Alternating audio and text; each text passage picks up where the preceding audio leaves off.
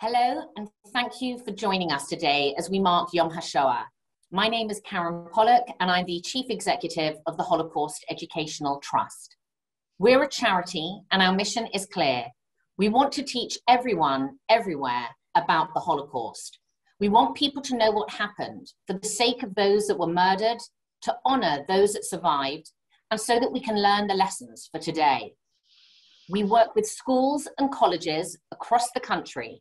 We ensure that teachers are trained and have the resources to use in the classroom. We arrange for Holocaust survivors to share their testimony. And we work with young people, creating a generation of HET ambassadors who know where hatred and anti-Semitism can lead and are determined to stop it in its tracks. This time last year, I was deeply honored to be joined by the late Rabbi Lord Sachs. We took part in the first online Yom HaShoah event. It was a special opportunity for us all to hear his wisdom and to learn. Rabbi Lord Sachs was a great advocate for the Holocaust Educational Trust. He loved our survivors and was very much loved by them.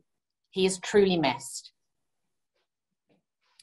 Today, as we mark Yom HaShoah and we pay tribute to the memory of the 6 million men, women, and children murdered in the Holocaust, we also honor those who survived, and I know many of whom are tuned in today. They're an inspiration who even today are sharing their testimony via Zooms and Teams, ensuring that the memory is kept alive. And the bravery of the survivors who've shared their experiences, they are the people who've helped the world understand the truth of the Holocaust. The truth of the past. And the truth of the past is that the Holocaust was perpetrated by human beings, not monsters. There is one man whose life's mission has been to ensure that those people who committed those unimaginable crimes are brought to justice, even now, 76 years after the end of the Second World War. I'm absolutely delighted to be joined by Chief Nazi hunter Efraim Zuroff, the director of the Simon Wiesenthal Center's Israel office. Efraim, welcome. Thank you very much, Karen. And Efraim, before I go into a whole series of questions for you, how are you? And tell us how things are over there, because I know you're in Israel and you're aware that we are, whilst restrictions are easing over here, we are still living in certain confinements. Well, we're doing fairly well, and we're emerging, I think, from the worst of the pandemic.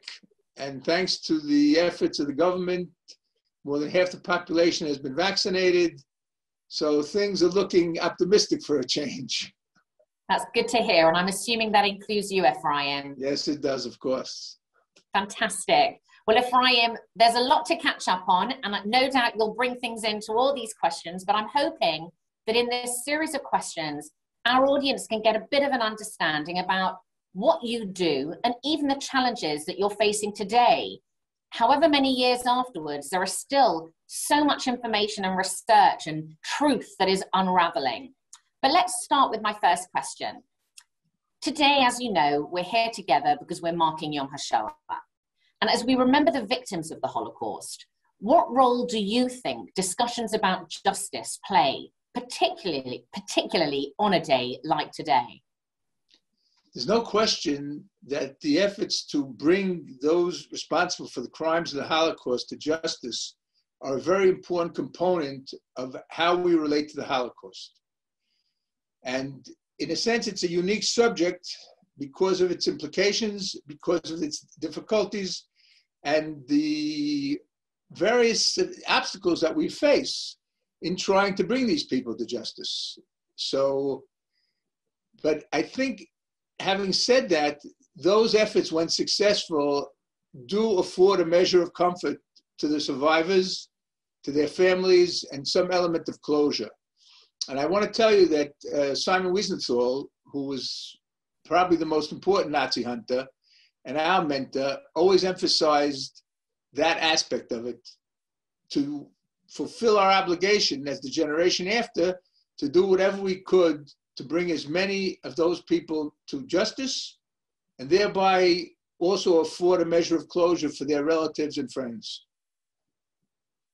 And why do you think it's so important today, so 76 years after the camps were liberated, to continue even today to seek that justice and to bring perpetrators to the courts? How many Nazis even, who evaded justice at the time, do you think are still living and still living their lives free from prosecution? First of all, I have to say that because of the extension of life expectancy, we're having this discussion. In other words, if 80 years after the Operation Barbarossa had been in 1920, I don't think there'd be anybody left. But here we are in 2021, and in June we're marking the implementation, the beginning of the implementation of the final solution, and there still are such people. So just recently, Germany has submitted indictments, have filed indictments against two people, one of whom was the secretary of the Commandant of Stutthof, Hoppe, and another one was a guard for more than 3 years in Sachsenhausen. And we're busy now trying to look for survivors, for example, of Sachsenhausen, and people who could serve as co-plaintiffs who lost a first-degree relative in that camp. So the work goes on, and as long as it's possible, we'll continue to do it because of the importance judicially, morally, and also in a time of increased anti-Semitism and the problems that we face in terms of Holocaust denial and distortion. These trials remain an important tool, a very important tool, I would even say, in preserving the accuracy of the narrative. And I'll tell you one interesting thing. Germany admitted 1.5 million refugees from countries with deep traditions of anti-Semitism. So imagine what's going through the minds of these refugees, and especially their children and grandchildren, when they see that Germany brings an elderly person to trial for crimes of the Holocaust. What they were taught was that the Holocaust never happened.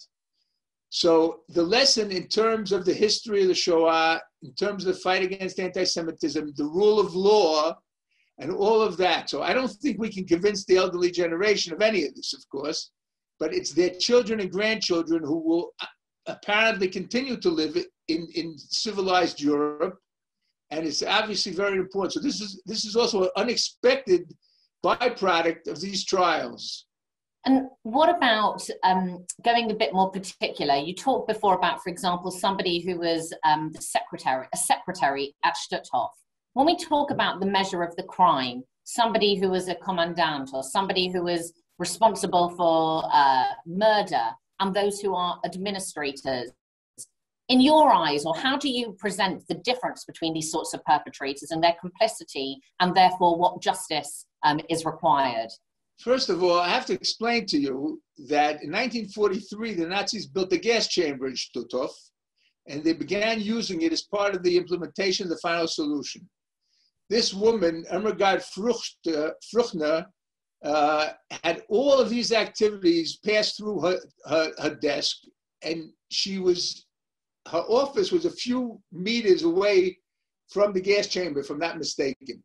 So she saw everything, and everything passed through her. And there's no reason to ignore her because she's a woman or because she's 95 or whatever. So the passage of time in no way diminishes the guilt of the killers. Old age should not afford protection for such people. We owe it to the victims to try and bring as many of the people as possible responsible for turning innocent people into victims because they were classified as enemies of the Reich. So there are many, many good reasons why this is so important. I'll just add one thing, which I think is important. In all the 40 years that I've been involved in this, I've been actively involved in a case in which any of these perpetrators ever expressed any remorse or regret. That's one thing. And the second thing is, contrary to what most people think, people did have a choice. There's no documented case of a single Nazi ever being executed for refusing to kill Jews. So if you, for example, read a book like Christopher Browning's Ordinary Men, you see specifically, before they started the shooting, they said to them, if there's anyone who doesn't want to do this, who feels that they can't do this, please let us know. And you'll simply be transferred to something else, that's all. And this, of course, makes all the crimes much worse, as you can imagine. It's one of those myths, if you like, we have to constantly dispel when we're talking about the Holocaust, that people somehow presume that every perpetrator had a gun to their head and was told, if you don't do this, you're going to die. Well, that's actually not the case. And it's something that we've discovered, we have to emphasize in teacher training and teaching practice, but also just generally dispelling that myth. And just to say about Stutthof, I know that you're aware of this already, Efraim, but there are two British Holocaust survivors from Stutthof, Ziggy Schipper and Manfred Goldberg, who no doubt are watching this. And you'll remember that they took the Duke and Duchess of Cambridge, they facilitated a visit for them so that they could see the site for themselves. And they themselves are witnesses and no doubt have strong views about those who were complicit in the crimes that took place there. I'm going to go on just to ask you a question. Before we come to the UK, what would you say? I mean, it's a strange question because any case that succeeds is a success. But is there one that you feel particularly proud of, or you feel was really significant that you were involved in? That's the first question A, if you like. And then part B, how many cases have you investigated or that you're aware of where the perpetrator doesn't end up facing justice? Is there a number, and the why or why not? Okay, so the most important case in which I was able to facilitate the extradition, prosecution, and of a leading Nazi war criminal who was convicted and punished was the case of the commander of the Jasenovac concentration camp in Croatia, one of the worst camps, the worst camp in the Balkans, a camp that was nicknamed the Auschwitz of the Balkans, a camp in which approximately 100,000 people were murdered, mostly Serbs, but also many Jews, many Gypsies, and Croatian anti-fascists. And this is the case of Dinko Šakić, whom we exposed in Argentina. And he was put on trial in a very dramatic trial which had, in the short run, had a very significant effect on Croatian society and exposed the crimes of the Ustasha, that's the Croatian fascists, to the Croatian public in a very meaningful way. So that, I think, is the, just to give you a little example of what we were up against in Croatia, because we had a very big dilemma where he should be sent. In other words, if we were thinking only result, we probably would have preferred to send him to Serbia because most of the victims were Serbs. And as I say, half facetiously, in Belgrade. But the question we asked ourselves was, who needs the lesson of Croatia, of the Jasenovac the most? So in Serbia, everyone knows about Jasenovac. So they didn't need the lesson. But in Croatia, a country where there was quite a bit of nostalgia for the Ustasha, and many people thought that Šakić was a hero, this was particularly important. So I want to tell you an interesting story. In 1998, Šakić had been extradited from Argentina. And that summer, the Mundial, the World Cup, was being played in France. And on July 4th, 1998, there was a quarterfinals match between Croatia and Germany, who was the favorite to win the World Cup. Then Croatia is a country of about 5 million people, and Germany is a real powerhouse. And it was what happened was actually quite amazing. Croatia won 3-0 in the biggest upset in World Cup history. But when I went out of the hotel after I saw the match, and I wanted to see the celebrations, within 3 or 4 minutes, I see a group of 7 young men marching towards me, waving this gigantic flag, which it wasn't clear if it was an Ustasha flag or a Croatian flag, because they're quite similar. And they're yelling at the top of their lungs, Dinko Šakić, Dinko Šakić. Now, Dinko Šakić is in jail. He's awaiting trial for mass murder. He didn't score the goals for Croatia. against Germany, right?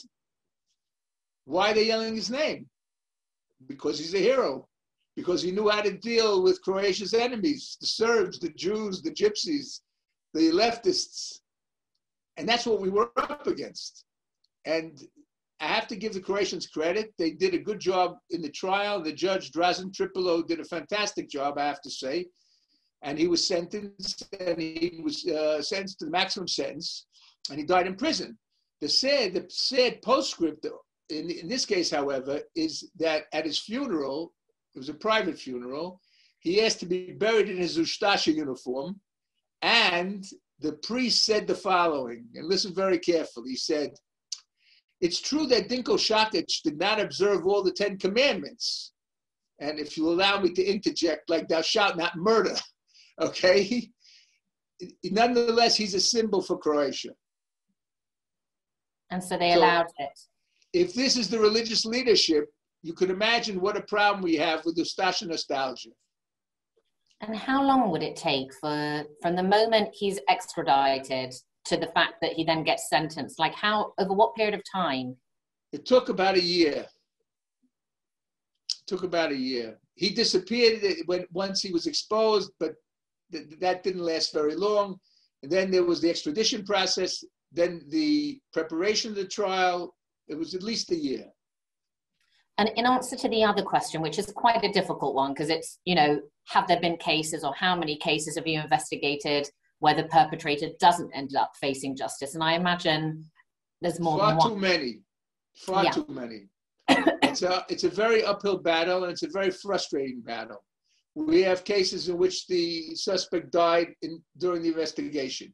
I had a case of the police chief, Hungarian police chief, of Hungarian-occupied Košice in Slovakia, who sent more than 15,000 Jews to Auschwitz, deported them to Auschwitz. And he had run away to Canada. He was actually tried in absentia in Czechoslovakia and sentenced to death, but he had run away. He was in Canada. The Canadians stripped him of his citizenship. He disappeared. We found him through our project, Operation Last Chance, in which we offer financial rewards for information. And we finally convinced the Hungarians to put him on trial, and he died a week before the trial. I'm telling you, this is one really frustrating job. Yeah, there's something about that, which is you are dealing with people who are in their older years, but the fact that you get to the point where, you know, you're just on the brink of being able to expose in a court of law, you know, in a formal way that people respect, you know, what this person is responsible for, to have that thwarted because of time.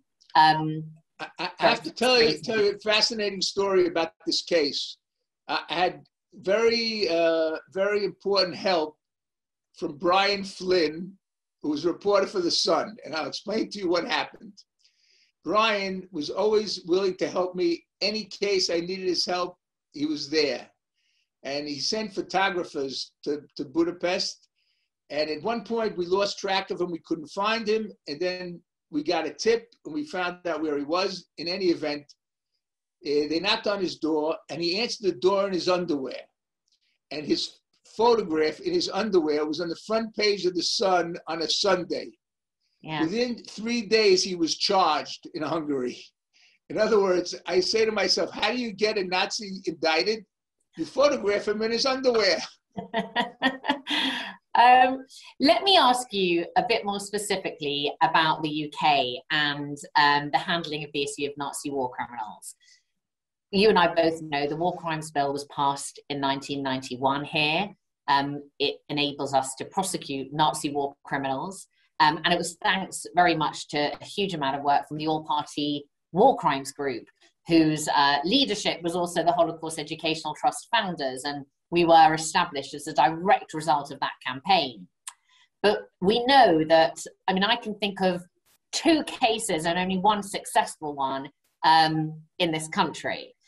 There was a recent BBC Radio 4 documentary, which you're aware of. It's called The Nazi Next Door, and it was only aired, I think 2, maybe 3 weeks ago.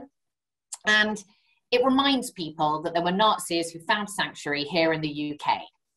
And the documentary makes claims that, as well as I think what is widely known, that there were Nazis who came to this country, that evidence was destroyed by the British intelligence services to ensure that war criminals evaded justice. What are your thoughts on this and on the UK's record on this issue? I think it is worth, Efraim, talking a bit about the past, because you were involved too. So about, the history of the UK sort of dealing with Nazi war criminals, but specifically as well, this, what seems to be news, a new angle.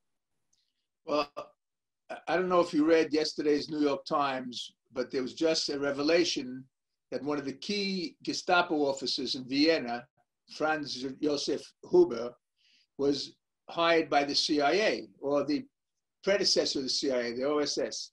So this was common, and it was far more widespread than people understand. And I have to say, and I said this to Nick Southall of BBC, this was a double betrayal. In other words, the Allies didn't stop Hitler when they could have stopped him, and as a result, he victimized millions of people, 6 million Jews.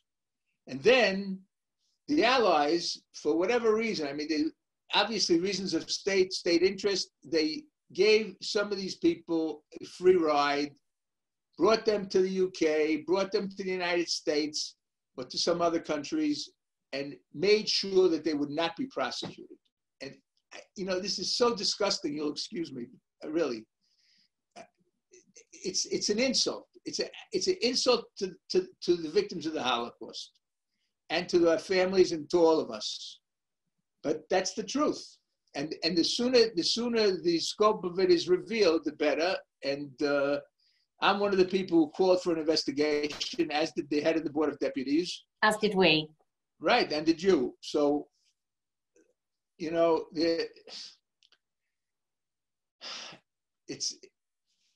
it's really, really something that should never have been done. And it's good that it's been exposed. And maybe people will learn a lesson. Maybe. I can't be sure of that. It's a difficult, the way that we talk about the Allies and Britain and its relationship to the Second World War is one of defeating the Nazis, providing a safe haven to the kinder transport, and so much more. But this is something that does cast a shadow. But the history is a complex one, isn't it? And as you say, the sooner we find out, the better. Listen, I'll give you another example. One of the biggest cases, that in a certain sense, one of the cases that convinced Sir Thomas Hetherington and William Chalmers, who were the pair that did this special investigation for the British Parliament, and convinced them basically that Britain could not walk away from this, was the Gekas case in Edinburgh. Montanus Gekas, or Getsevicius, his name was originally. He was the commander of a Lithuanian murder squad, the 12th Battalion, that was sent on October 6, 1941 to Belarus to murder Jews there.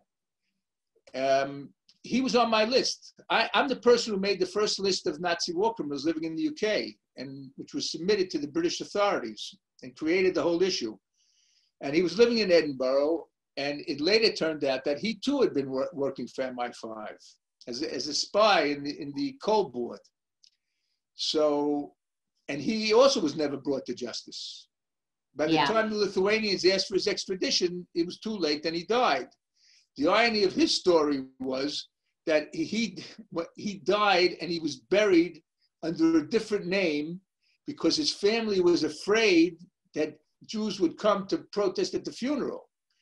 They didn't realize that he was buried on Rosh Hashanah, so the number of Jews who would have come was probably very small. Going to turn up. But the fact of the matter is, it's almost poetic justice. His victims are lying in mass graves in Belarus. There's no names on the grave. Trust me, I've been to Belarus, and I went with Ruta Vanagaita I wrote about it in my last book, Our People, Discovering Lithuania's Hidden Holocaust. There are no names there. It's just a mass of corpses.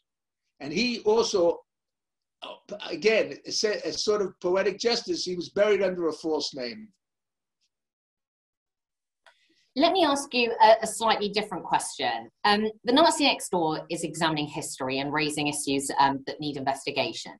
But there are more recently, I would say, over recent years, there are, there's, for example, The Devil Next Door on Netflix. There's the drama on Prime called Hunters. It's fiction. Do you think there's a bit of a fascination or obsession about Nazi war criminals? What do you think about it all? Like when you see this stuff, what do you think? Okay, first of all, it depends whether what's being shown is accurate or not. The Amazon series, The Hunters, was pure bull, you'll excuse me. I mean, absolutely ridiculous. Yeah. With little or no connection to reality. The ideas about a Fourth Reich, and the only thing true was that there was Operation Paperclip and scientists were brought to the United States. As far as, factual documentaries, they're actually quite important. And they can serve as a very important educational tool. But again, sometimes you don't know. I mean, listen, there was just a movie, there have been movies in Croatia, for example, trying to claim that Jasenovac was a labor camp, and only after the end of World War II did the communists turn it into a camp with multiple executions. I mean, this is crazy, absolutely mad. So we find ourselves fighting for the narrative at a time when we never imagined that we would have to do that. In other words, Holocaust denial is one thing, but the good news is that Holocaust denial has more or less been defeated thanks to the Irving trial. So there's no one in the West, no mainstream social or political organization that's disseminating Holocaust denial. But in Eastern Europe, we're up against terrible lies in all the countries of post-communist Eastern Europe because they can't handle the fact that in Eastern Europe, in many countries, collaboration with the Nazis included participation in systematic mass murder by the collaborators. Yeah. And they're trying to hide it, of course. And the other thing is that some of the people who are their heroes, whom they're glorifying because they fought against the Soviets after World War II, are people who murdered their Jewish neighbors. So you would imagine that if someone murdered his Jewish neighbors, that would disqualify them from being national heroes. But not in Lithuania or in Latvia or in any of these places. And just going on from that question, because it was where I wanted to go to anyway, with regards to exactly your point, that Holocaust denial, perhaps less so, but distortion and revisionism is still, alive and well. In terms of how you, how do you shape or help uphold the correct narrative? Bearing in mind, yes, it is about the truth, and it's about, yes, useful documentaries are ways to point to the truth. But how do we battle with what seems to be an ongoing issue? And as you say, specifically in certain countries, this sort of question of complicity, or by doing something good afterwards, it somehow negates what you've done during the Second World War. Okay, there are basically four goals to the people, in other words, those who were behind this effort to distort the narrative and produce a false narrative. One is to minimize or hide the role played by local Nazi collaborators in the murders. Two is to try and convince first Europe and then the world that communist crimes were just as bad or even worse than Nazi crimes, and that communist crimes are genocide. Now, that's particularly important because there were Jews who worked in the KGB or the NKVD who committed these crimes against the peoples of Eastern Europe. So in other words, if communist crimes are genocide, that means that Jews committed genocide. If Jews committed genocide, then how can we complain about what they did? In other words, if everybody's guilty, no one's guilty. Then there's the whole issue of the glorification of heroes, which I explained. And the fourth issue is the attempts to get first Europe and then the world to observe a joint Memorial Day for all the victims of totalitarian regimes. Now, that would be a death blow to International Holocaust Day, because you wouldn't need it. You'd have a day more inclusive, more victims. You know, I mean, there's a limit to how many days you can have. So these are the goals. I mean, they're manifest in what's called the Prague Declaration of June 3rd, 2008. And the way to fight against it is obviously to try and present the truth and bring the truth to the public in a way that the public will understand it. So just to give you an example, I teamed up with a Lithuanian author, very popular Lithuanian author named Ruta Vanagaitė. And she discovered that her relatives, her grandfather and her aunt's husband, were involved in persecution and murder of Jews during the Shoah. And she wanted to atone for it. And what we ultimately decided to do was to go on a mission to 40 places, 35 in Lithuania and 5 in Belarus, where this Lithuanian unit was sent, and to go to see, can we find the places? Is there a monument? We interviewed eyewitnesses, all non-Jews, people who saw it with their own eyes, people who lived right next to the mass grave. We went to local museums to see what's there about the Jewish community. So I just want to tell you briefly 2 stories that will illustrate what we encountered.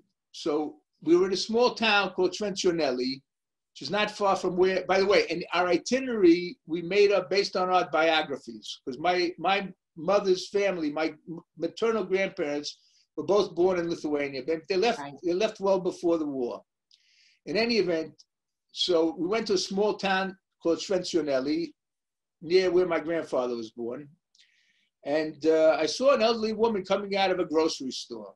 So I said to Ruta, I don't speak Lithuanian. So I said to Ruta, listen, Ruta, go over there, ask her if she remembers anything. She looked the right age. Okay, so she told us the following story. Her family was friendly with the Jewish family in the town.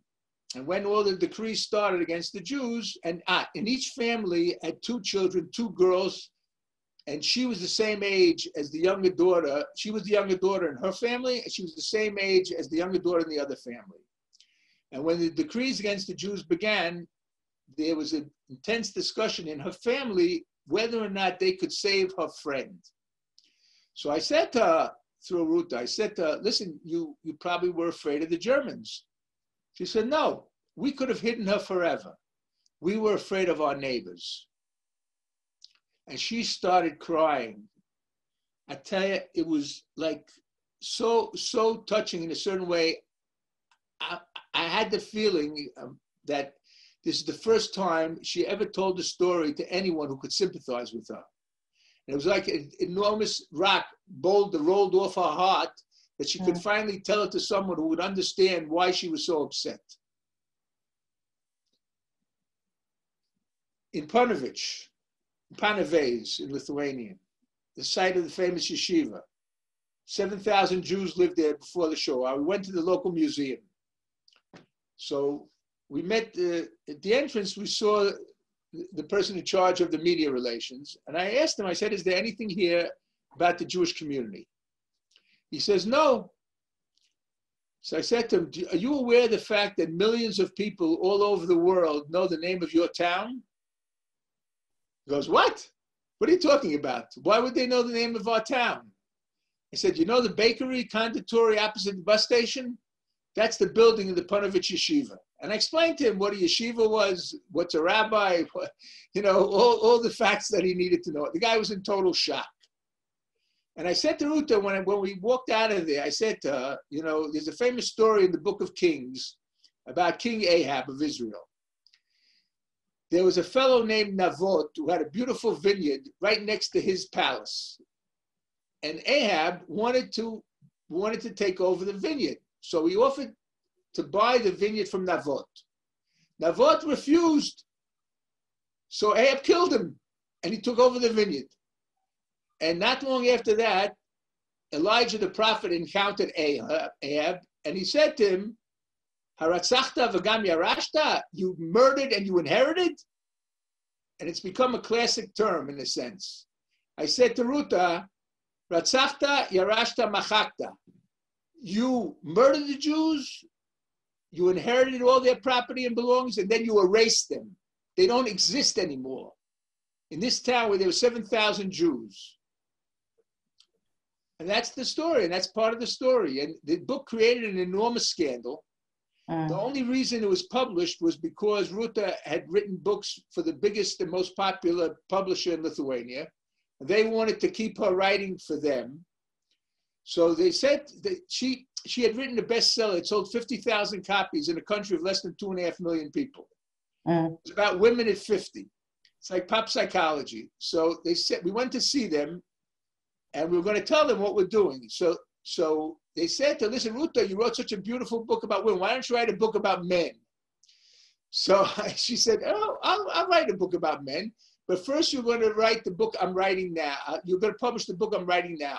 Ah, Ruta, wonderful. What are you writing about? The Holocaust. Gott in Himmel, what on earth are you doing? You crazy? No one's going to read this book.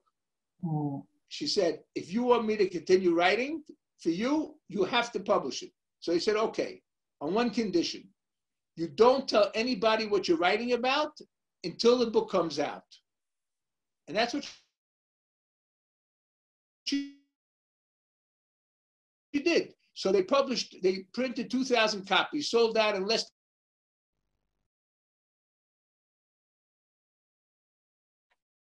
And the readers were, I think, the older generation who lived through the war and the young people who grew up on the EU. And it made an enormous scandal. And they later took it out on Ruta, and they turned her into persona non grata. When she criticized one of these Lithuanian heroes, they took all her books out of the bookstores. In other words, only one of her books was about the Shoah. That's the one she wrote with me.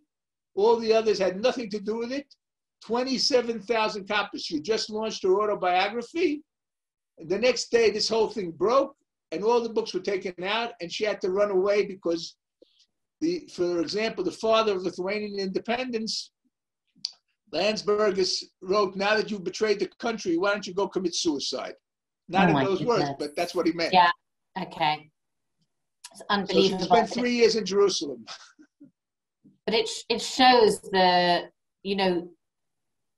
perhaps whilst it's shocking, it's still perhaps shocking yet unsurprising, right?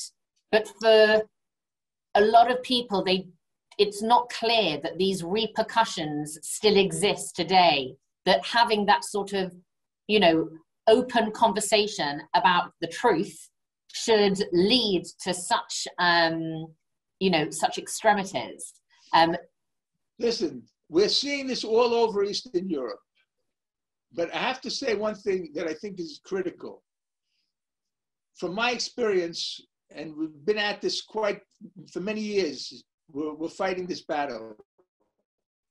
The only way to win is this with local help. You can't do it from the outside. And one of the places that I learned that is in the UK, when we launched a campaign to convince the British government to pass a law to prosecute Nazis. Without the all-party war crimes group, it never would have happened. And the help that they gave us was invaluable, and they played the major role, and it was fantastic cooperation. And that's how we won the battle. So speaking to the head of the HET, which is the byproduct of the all-party war crimes group, is a special privilege for me. So I wish you strength, perseverance, and a long life. Thank you, Efraim. I've witnessed the impact you have in the classroom with lots of our young people and with our teachers. They are absolutely fascinated by what you have to say, and I know they will be from this session too. The thing about conversations with you is some curiosity. It makes us want to find out more and do more. And I think if there's ever something to be proud of, it's that fact that people have this, as a result of hearing from you, more of a thirst for knowledge and more of a determination to do the right thing. And I think you set such a great example for all of us. So really, it's just my job to say thank you to you, Efraim Zuroff, for joining us, but also to everybody who's tuned in to mark Yom HaShoah and to remember, thank you for taking time to consider the legacy and the impact of the Holocaust. And I wish you all good luck and success, and be there to fight against intolerance, racism, xenophobia, and all the like. Thank you, Ephraim, and best of luck and take care. We'll see you soon.